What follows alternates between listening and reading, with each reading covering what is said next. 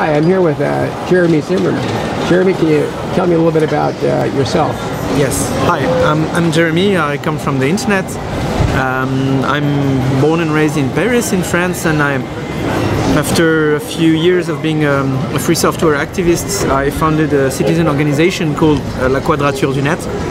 We defend fundamental rights online on issues going from advocating for copyright reform to net neutrality to censorship online to surveillance, data protection, free spectrum, and such. And how did you learn how to work with computers? I mean, did you learn how to do programming or write code? Well, my oldest hacker memory comes from having being gifted with a tiny Nintendo Game & Watch game machine from 1981, I think. I was 2 or 3 at the time. When you press buttons, you could see Mickey Mouse, the copyrighted Mickey Mouse, move its arms and try to catch eggs. It's the first thing I think Nintendo did after playing cards. And that was fascinating. I really remember being fascinated by what was the relationship between pushing the buttons, you know, and having the arms move. This was mind-blowing. Then later on, and I think that's my second oldest hacker memory, I had this Sony Walkman, very fashionable in the 80s, and I opened it up because I wanted to see how it worked inside. I wanted to understand. So I took a screwdriver and massacred the poor thing and was indeed never able to put it back in. So I think that this together it's what the hacker does, well, with a little bit more skill.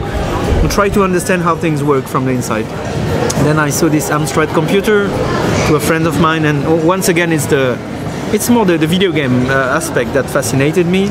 And then I got to learn how to use it, and then a little bit of programming, but not so much, because I always encounter people who were so much more talented than I was at programming that I thought, when I need programming, I'll ask someone. And then I discovered free software, which is exactly that. When you need some programming, you just ask the world, you ask the internet, and yeah. Well, how'd you get interested in doing? I mean, you work on things like the anti-counterfeiting trade agreement and laws in France having to do with whether you can use copies of copyrighted works and things. How'd you get involved in that kind of activity? Well, I didn't expect this to get that personal. I think it's a mix of different things. First of all, seeing Richard Stallman in Paris in '98 for the first time, where he explained the MIT printer, yada yada, and I understood that what I thought was a very cool, more complex version of MS-DOS on many diskettes was actually a project for a better society, and it was a political project.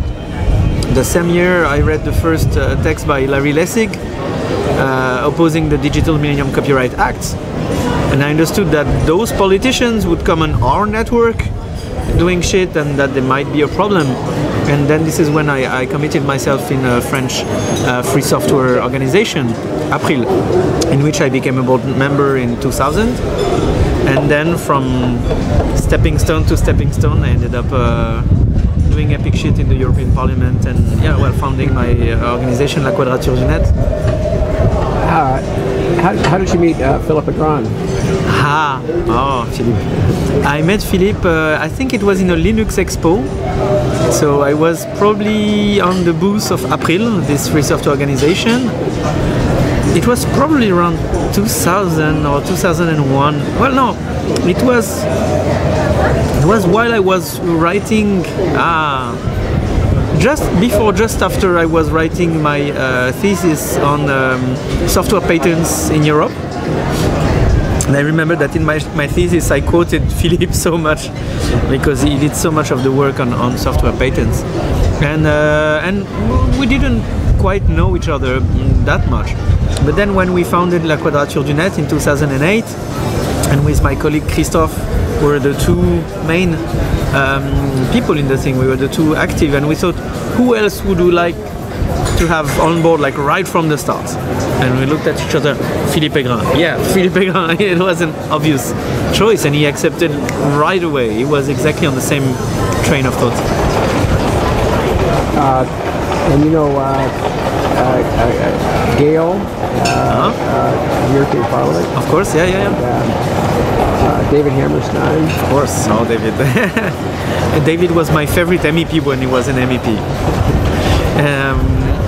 Yeah, we're now part of a beautiful network of people all around the world who share the same values. I mean, you may have heard of Pranesh from Bangalore. Yeah. and so many people in each and every country in the world. You have either a handful or a pack of the coolest people who dearly value the sharing of knowledge, the free internet, the free as in GNU software and the such, and it feels so empowering to be part of this network of people. You know, what we're building every day is some kind of informal, transnational, distributed network of people sharing ideas and fighting for them, and I think it's very powerful. I hope it's just the beginning. Well, I know we have some food here. We've got to eat pretty soon, so I'm going to just ask one more question. Could you just explain what you think is next for you? Next for? What's the next? What are you going to do in the next year? Oh wow, it's a to the extent that you want to share it. It's a trick question, because depending on when you will publish this might be a scoop or not. Tomorrow. Oh. I will try to step away a bit from the operational, the everyday activity, and spend more time thinking about the strategy and doing those things on the side channels that I've been doing, like graphic design and meeting with people to try to connect communities and causes together. Try to extract myself from the stream of endless press releases and the such, and concentrate my activity to the board of La Quadrature du Net, and maybe travel around Latin America. Thank you. Is there anything you'd like to add before I turn off the camera? Why Latin America, you might ask, is it is the only region in this world that gives me hope on a political level, and there's so many people there I like, and so many people I know I need to meet. So yeah, maybe we'll meet there sometimes. Thank you very much.